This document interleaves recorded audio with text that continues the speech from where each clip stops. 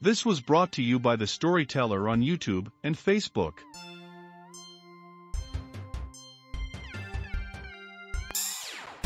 Sadeq Hedayat, his life and works. Sadeq Hedayat was born on February 17, 1903, and died on April 9, 1951. He was descended from Reza Qoli Khan Hedayat, a notable 19th-century poet, historian of Persian literature, and author of Majma al-Fosaha, Riyaz al-Arifin, and Raza al-Safai Nazari. Many members of his extended family were important state officials, political leaders, and army generals, both in the 19th and 20th centuries. Hedayat is the author of The Blind Owl, the most famous Persian novel both in Iran and in Europe and America. Many of his short stories are in a critical realist style, and are regarded as some of the best written in 20th century Iran. But his most original contribution was the use of modernist, more often surrealist, techniques in Persian fiction. Thus, he was not only a great writer, but also the founder of modernism in Persian fiction. Having studied at the exclusive St. Louis French Missionary School in Tehran, Hedayat went to Europe, supported by a state grant, spending a year in Belgium in 1926-27, a year and a half in Paris in 1928-29, 2 terms in Reims in 1929, and a year in Besançon in 1929-30. Having still not finished his studies, he surrendered his scholarship, and returned home in the summer of 1930. This provides a clue to his personality in general, and his perfectionist outlook in particular, which sometimes resulted in nervous paralysis. Back in Tehran, Hedayat became the central figure among the Rab'a, or Group of Four, which included Mojtaba Manovi, Bozorg Alavi, and Masoudi Farzad, but had an outer belt including Muhammad Makadam, Zabi Baraz and Shin Parta. They were all modern-minded and critical of the literary establishment, both for its social traditionalism and intellectual classicism.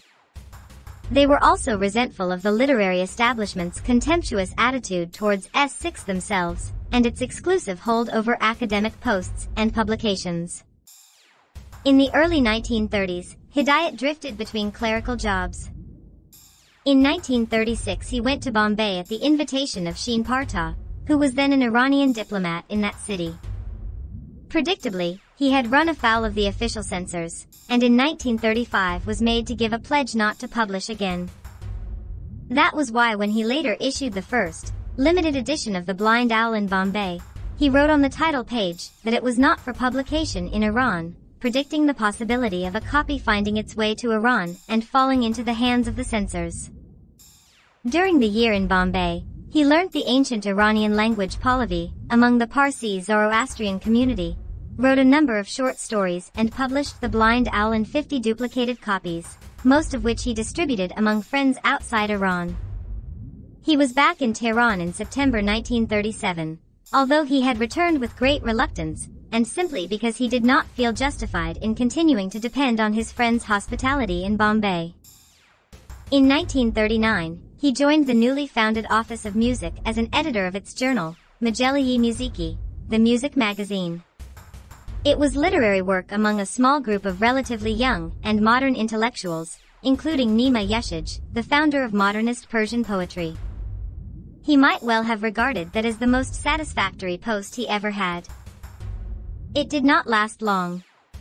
After the Allied invasion of Iran and abdication of Reza Shah in 1941, the Office of Music and its journal were closed down, and Hedayat ended up as a translator at the College of Fine Arts, where he was to remain till the end of his life.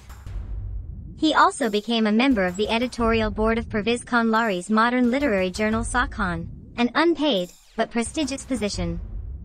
Even though the country had been occupied by foreign powers, there were great optimism for democracy and freedom upon the collapse of the absolute and arbitrary government. The new freedom, indeed, license, resulting from the Reza Shah's abdication led to intense political, social, and literary activities. The modern educated elite were centered on the newly organized Tudeh Party, which was then a broad democratic front led by Marxist intellectuals, although by the end of the 40s it had turned into an orthodox communist party. Hedayat did not join the party even in the beginning, but had sympathy for it, and had many friends among Tuta intellectuals. But the party's support for the Soviet-inspired Azerbaijan revolt in 1946, which led to intense conflicts within its ranks, and the sudden collapse of the revolt a year later, deeply upset and alienated Hedayat from the movement. He had always been a severe and open critic of established Iranian politics and cultural traditions, and his break with radical intellectuals made him a virtual émigré in his own land. This was a significant contribution to the depression he suffered in the late 1940s, which eventually led to his suicide in Paris in 1951. For some time his close friend Hassan Shahid Nouri, who was serving as a diplomat in France, had been encouraging him to go to Paris.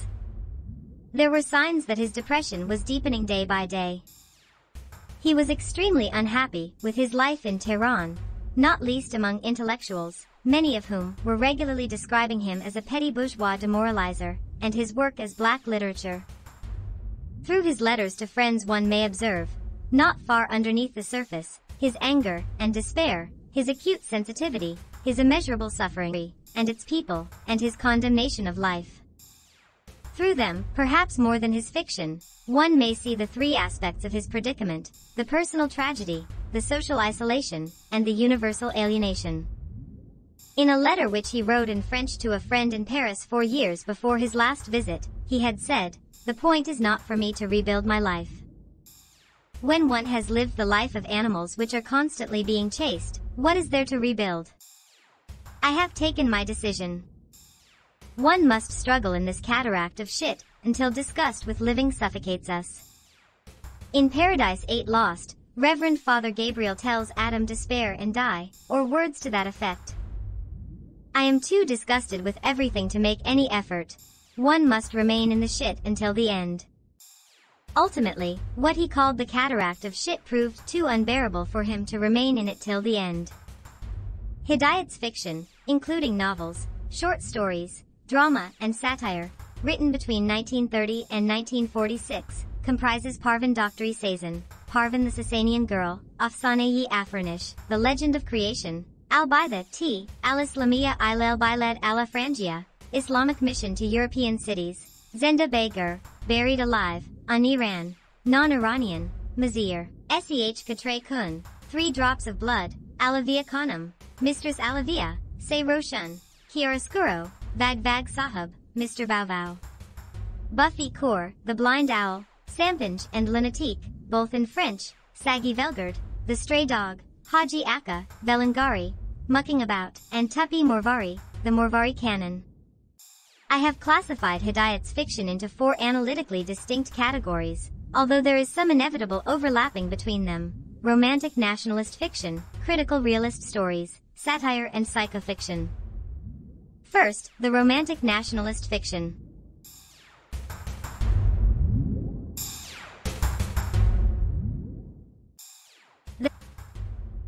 The historical dramas, Parvin and Mazir, and the short stories The Shadow of the Mongol, Sayi Maghol, and The Last Smile, Akron Lapkhand, are on the whole simple in sentiment, and raw in technique. They reflect sentiments arising from the Pan-Persianist ideology and cult, which swept over the Iranian modernist elite after the First World War. The Last Smile is the most mature work of this kind. Hedayat's explicit drama is not highly developed, and he quickly abandoned the genre, along with nationalist fiction. But many of his critical realist short stories could easily be adapted for the stage with good effect. The second category of Hedayat's fictions, his critical realist works, are numerous and often excellent, the best examples being 9 Alavia Khanum, Mistress Alavia, which is a comedy in the classical sense of the term, Talabi Amarzesh, Seeking Absolution, Mohalal, The Legalizer, and Mordekor Ha, The Ghouls. To varying degrees, both satire and irony are used in these stories, though few of them could be accurately described as satirical fiction. They tend to reflect aspects of the lives and traditional beliefs of the contemporary urban lower middle classes with ease and accuracy. But contrary to views long held, they are neither about the poor or downtrodden, nor do they display sympathy for their types and characters. Wretchedness and superstition are combined with sadness, joy, hypocrisy, and occasionally criminal behavior. This was in the tradition set by Jamalzada, though he had more sympathy for his characters, enhanced by Hedayat, and passed on to Chubak and Ali Ahmad in their earlier works. Coming to the third category, Hedayat's satirical fiction is rich and often highly effective. He was a master of wit, and wrote both verbal and dramatic satire. It takes the form of short stories, novels, as well as short and long anecdotes. They hit hard at their subjects, usually with effective subtlety, though sometimes outright lampooning, denunciation, and invective reveal the depth of the author's personal involvement in his fictional satire. Haji Akka is the longest and most explicit of Hedayat's satires on the political establishment. Superficial appearances and critical propaganda notwithstanding, it is much less a satire on the ways of the people of the bazaar, and much more of a merciless attack on leading conservative politicians. Indeed, the real-life models for the Haji of the title were supplied by two important old-school, and, as it happens, by no means the worst, politicians. Hedayat would have had a lasting and prominent position in the annals of Persian literature on account of what I have so far mentioned. What has given him his unique place, nevertheless, is his psychofiction, of which The Blind Owl is the best and purest example. This work and the short story 3 Drops of Blood are modernist in style, using techniques of French symbolism and ex-surrealism in literature, of surrealism in modern European art, and of expressionism in the contemporary European films, including the deliberate confusion of time and space. But most of the other psychofictional stories, e.g. Zenda Begar, Buried Alive, Arusaki Pashti Parda, Puppet Behind the Curtain, Bon Bast, Dead End, Tariq Khana, Dark Room, Davidi Guzpasht, David the Hunchback, and The Stray Dog, use realistic techniques in presenting psychofictional stories. The appellation psychofictional, coined by myself in the mid-1970s to describe this particular genre in Hedayat's literature, does not render the same sense as is usually conveyed by the well-worn concept and category of the psychological novel. Rather, it reflects the essentially subjective nature of the stories, which brings together the psychological, the ontological, and the metaphysical in an indivisible whole. Hedayat's psychofictional stories, such as 3 Drops of Blood and Buried Alive, are macabre and, at their conclusions, feature the deaths of both humans and animals. Most human beings are no better than Rajali, rabble, and the very few who are better fail miserably to rise up to reach perfection, or redemption. Even the man who tries to kill his nafs, to mortify his flesh, or destroy his ego, in the short story The Man Who Killed His Ego ends up by killing himself, that is, not by liberating, but by annihilating his soul. Women are either lakate, harlots, or they are fershte, that is, angelic apparitions who wilt and disintegrate upon appearance, though this is only true of women in the psychofictions, women of similar cultural background to the author, not those of lower classes in his critical realist stories. As a man born into an extended family of social and intellectual distinction, a modern as well as modernist intellectual, a gifted writer steeped in the most advanced Persian as well as European culture, and with a psyche which demanded the highest standards of moral and intellectual excellence, Hedayat was bound to carry, as he did, an enormous burden, which very few individuals could suffer with equanimity, especially as he bore the effects of the clash of the old and the new, and the Persian and the European, such as few Iranians have experienced. He lived an unhappy life, and died an unhappy death. It was perhaps the inevitable cost of the literature, which he bequeathed to humanity. Homa Katuzian St. Antony's College, and the Oriental Institute University of Oxford June 2008 Bibliography Michael Beard, The Blind Owl as a Western Novel, Princeton, New Jersey. Princeton University Press, 1990. Nasser Paktaman, ed., Sadeq Hedayat, #Oda Nami Bey Hassan Shahid Nur-I, Sadeq Hedayat, 82 Letters to Hassan Shahid Nur-I, Paris, Cheshmandaz. 2000, Ehsan Yershader, ed., Sadeq Hedayat. An Anthology, Boulder, Colorado, Westview, 1979, by Homa Katuzian, Sadeq Hedayat, His Work and His Wondrous World, ed., London and New York, Routledge, 2008, Sadeq Hedayat. The Life and Legend of an Iranian Writer, paperback edition, London and New York, I.B. Taurus, 2002, Darbareyi Buffy Kuri Hedayat, Hedayat's The Blind Owl, a critical monograph, Tehran, Nashri Markaz, Fifth Impression, 2008.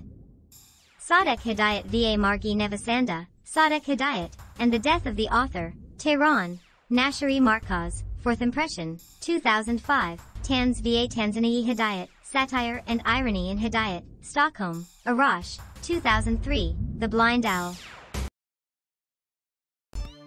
This was brought to you by The Storyteller on YouTube and Facebook.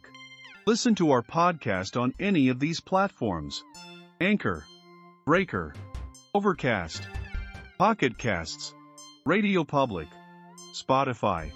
Support us on Patreon. And check us out on Discord. All the links can be found in the video description below.